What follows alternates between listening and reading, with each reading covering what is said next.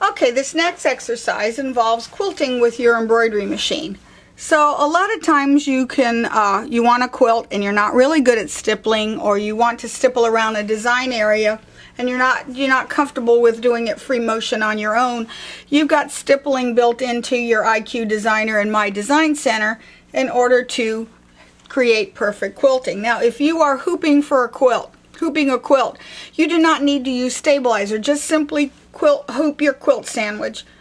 So, but for this, I'm going to select my Design Center because, say, I want to put stippling into those light blue blocks, and I don't know how to do it. So I'm going to select my IQ Designer or my Design Center, and I'm going to scan in, which is something I'm going to scan from a regular hoop. So this is what I use to scan in from a regular hoop.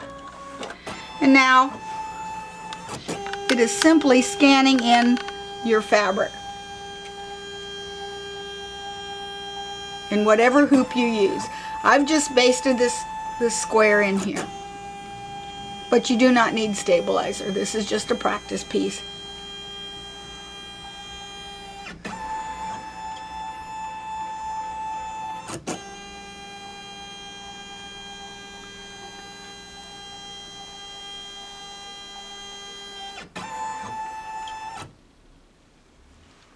Okay, and as you can see right here, we've got that piece in the machine. Let's see, I wonder if this will make it darker. Oop, that's lighter. The other way. I want it a little darker so I could see it. Okay, so that made it darker. I'm going to draw, so I'm going to use my drawing tools. So I'm going to select a point to point. I don't want it to stitch. I don't want an outline around it. And I'm going to make it black just so that I can see it really well. So now I'm going to draw. So I've selected my drawing tool, and I'm going to just take my points and go 1,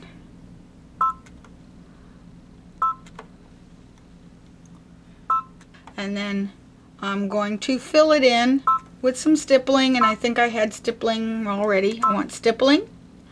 And I'll go ahead and use red so you can see it. I notice now I have stippling everywhere. That means I've got a break somewhere.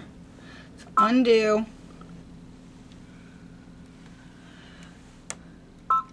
This bigger, and come up here. There's the break in the line, so I'm going to go ahead and draw another line. This time I'm going to do a regular line. And I'm just going to draw from one to the other. Doesn't have to be perfect. Okay. Now I'll make this smaller so we can see the whole thing. Go bigger. Now I'm going to put in that stippling. There we go. There's the stippling in that box. I'm like, okay. It's not perfect because it sort of has this imaginary grid, but I can fix this. And I'm going to hit OK because those two blocks are the same. Now I'm going to go to sewing. I'll leave that the same.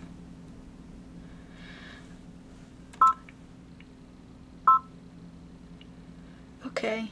Now that's my little block. So I'm going to hit set.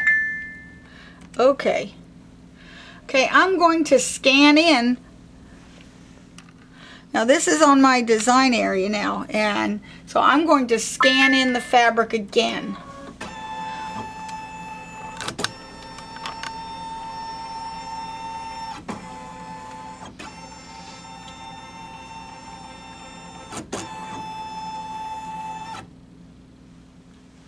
Okay.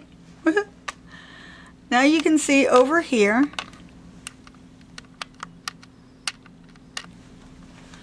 doesn't quite fit, does it?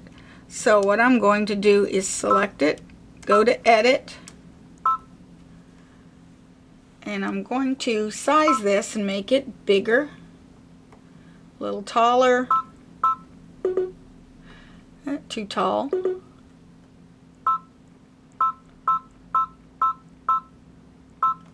Maybe move it up a little bit. And I'm I'm going to make it wider.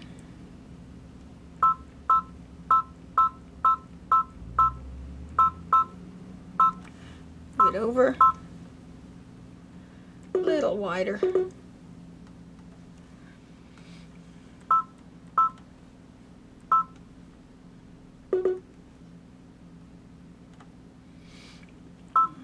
Okay, and I'm going to hit OK. Going to duplicate it. Move one over here.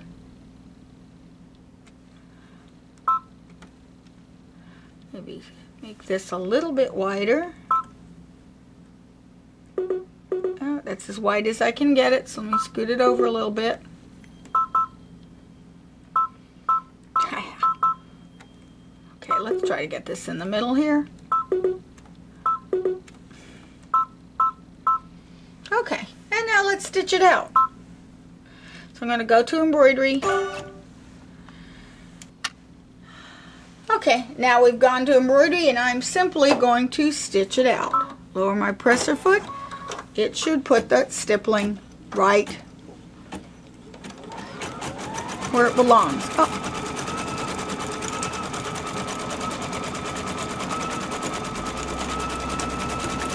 Now with stippling, a lot of time, with embroidery on, with quilting on your embroidery machine, what you'll notice will happen is that it's going to still leave the knots on the back, and I want to show you how I'm going to end this so that it doesn't leave the knots on the back.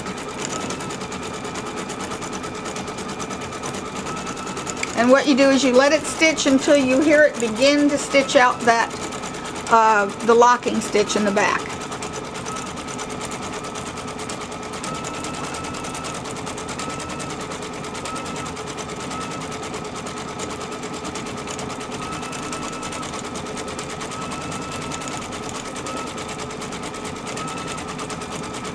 I'm getting ready to hit it with the button. As soon as I hear it slow down. There. Okay, so now as it slows down, I'm going to raise the presser foot, pull the thread, one needle down, needle up, and I want to pull that thread, that bobbin thread up. So I'll grab this, and here comes my bobbin thread. There's the bobbin thread. So I can bring it to the top and then cut it. Get a scissor.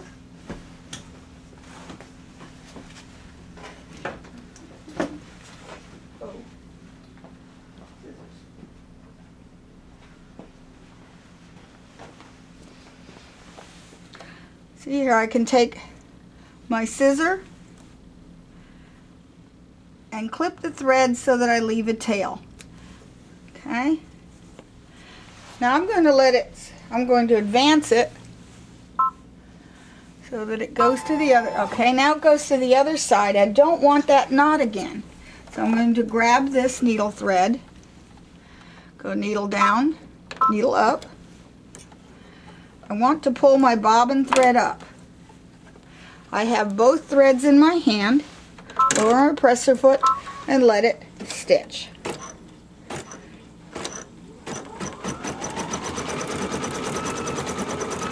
Let me sweep this thread away.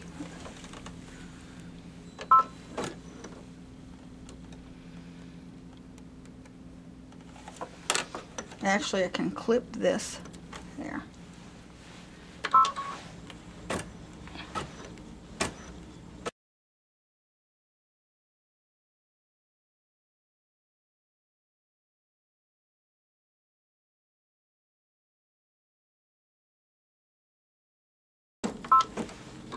Okay, again, it has come to the end of the stitching. I'm going to raise the presser foot, raise the needle, sweep the thread, take one stitch, needle down, needle up. Then I'm going to grab this thread, pull that bobbin thread up, and now I can clip all of them, and they look lovely. Okay, there you have it. So this is how you can actually do quilting on your embroidery machine. If you have any questions, give us a call at Attic Treasures in Occoquan, Virginia. at 703-490-1536. And I hope you enjoyed this month's edition of Embroidery Club.